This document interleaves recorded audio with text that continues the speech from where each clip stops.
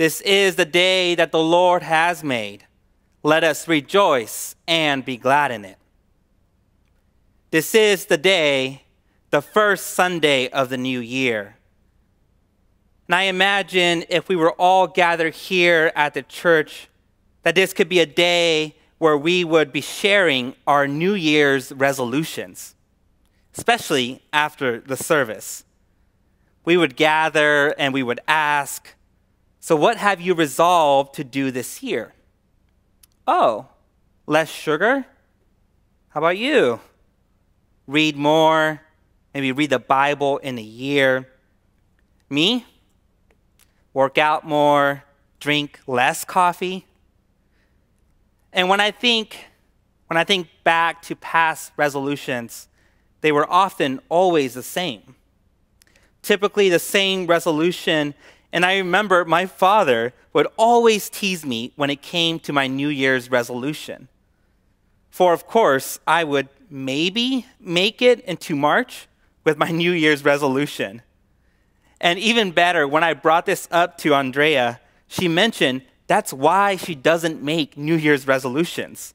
So what's the point of creating a resolution that wasn't going to be kept? Maybe wise on her part. Yet it's something that we do, many of us do each year.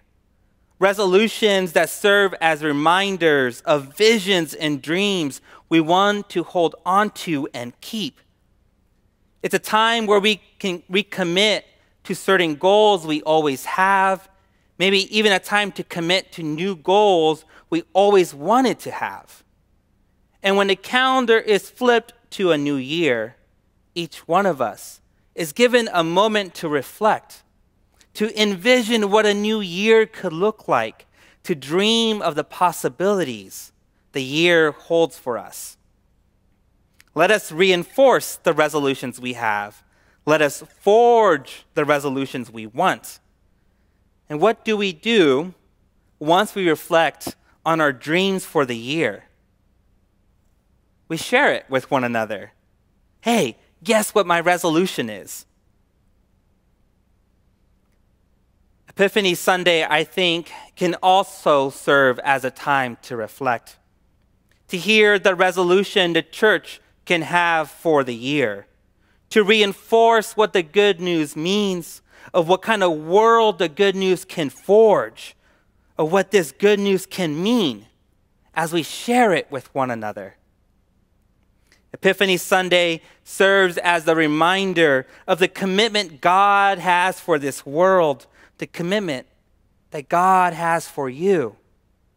For on Epiphany Sunday, we celebrate the Word incarnate has been revealed to all for the reconciliation of all.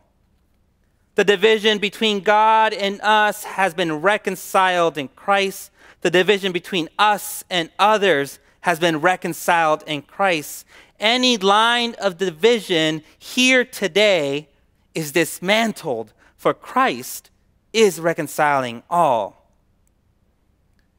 And we hear this when we read the Word incarnate has been revealed even to the Gentiles. How scandalous and revolutionary the inclusion of Gentiles, yet how it is a promise of old kept.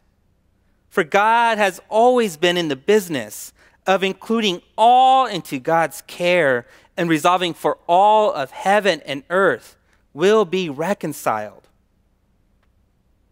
For the words of Paul, they're not a new message, for he is reinforcing a commitment of old, a commitment that is held true today and revealed.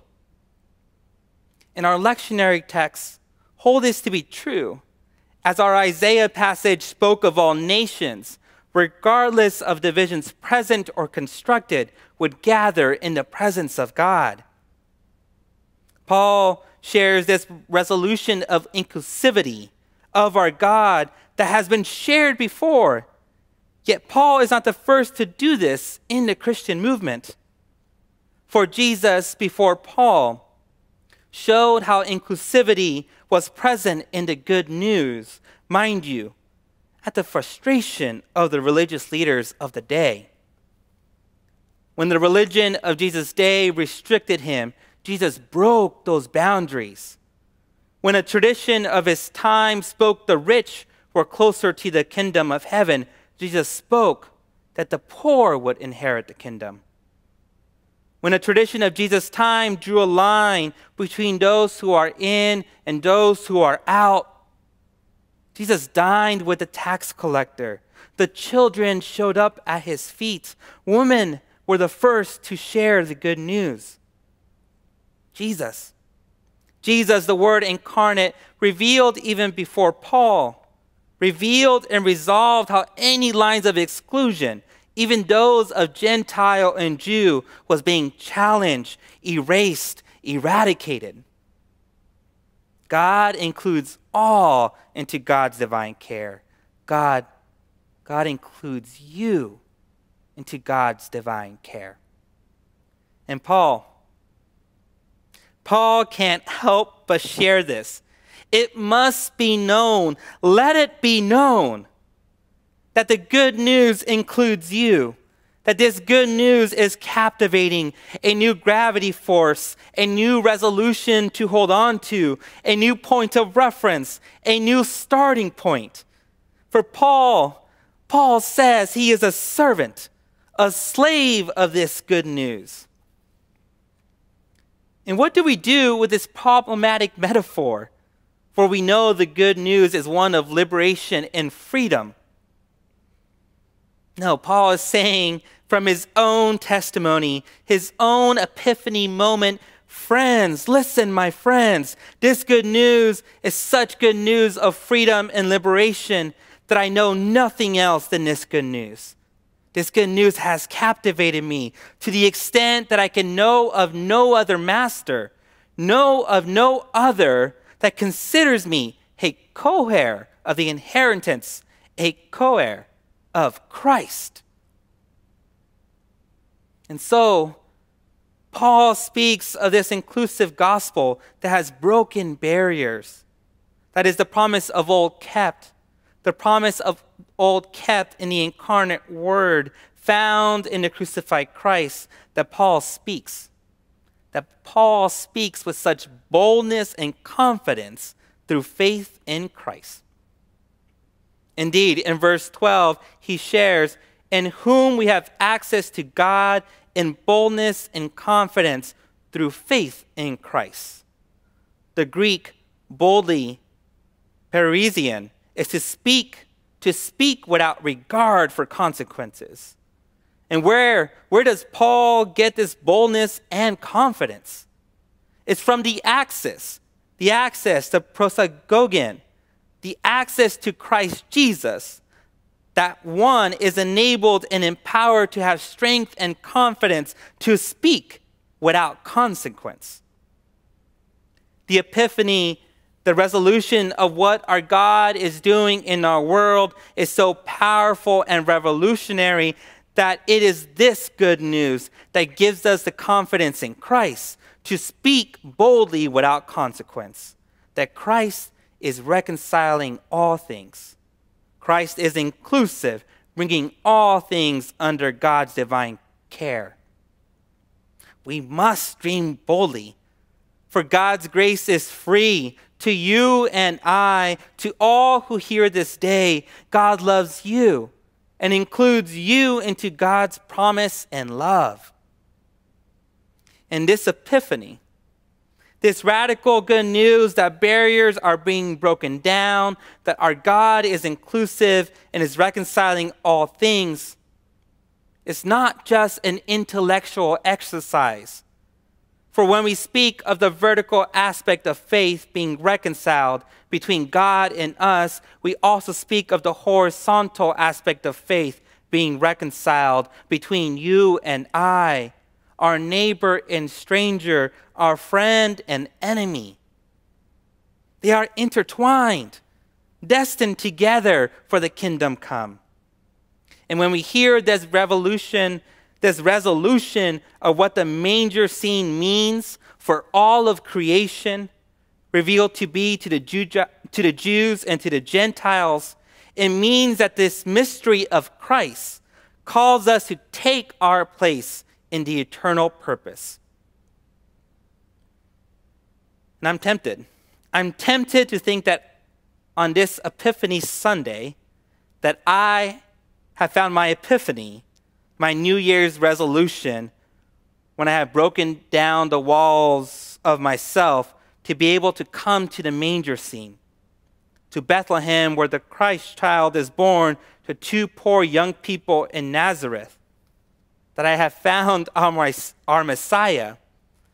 And I think, maybe we think, that to have a pure epiphany is to think that we have come to witness our God who is born in this humble manger. But what if I were to tell you, the epiphany of the Lord is not when you have come to witness the baby, Jesus, at the humble manger. Instead, epiphany is to witness that the crucified, mutilated Christ has found you. It is the crucified Christ that has broken down the walls that has separated us from God, separated us from one another. This is the epiphany. Christ has found you, included you. And now we must be bold and confident to proclaim this good news, to proclaim this epiphany that brings us into the eternal purpose. And so, what are you expecting in this new year when this resolution, when this good news is proclaimed? Are you waiting for this revelation to remain with Paul in the first century? Are we waiting for Paul to be the only one emboldened by this revolutionary resolution? For him to be the only one to let it be known to every person and gathering of people he encounters that Christ has included all. Look in the mirror. The change you have been waiting to see in the world starts with you. The change you have been waiting for, this resolution has found us, church. This resolution has found us, church. A resolution of inclusion that empowers us to speak with boldness and with confidence. For the speech of power is found in the spirit of truth. In the same way that Paul proclaimed the walls and barriers were being torn down by the good news of Christ, we embrace the lineage of Epiphany, knowing that our God is keeping the promise of old today. That God includes all, that God's grace is for all. And that, yes, the grace of God is for all, yet it does have a cost. For keeping this resolution of the good news is a task. It's not one that we hold just until March, like I would with my New Year's resolution. Instead, it's a resolution that we are obedient to. This good news that breaks down the barriers of who's in and who's out today and forevermore.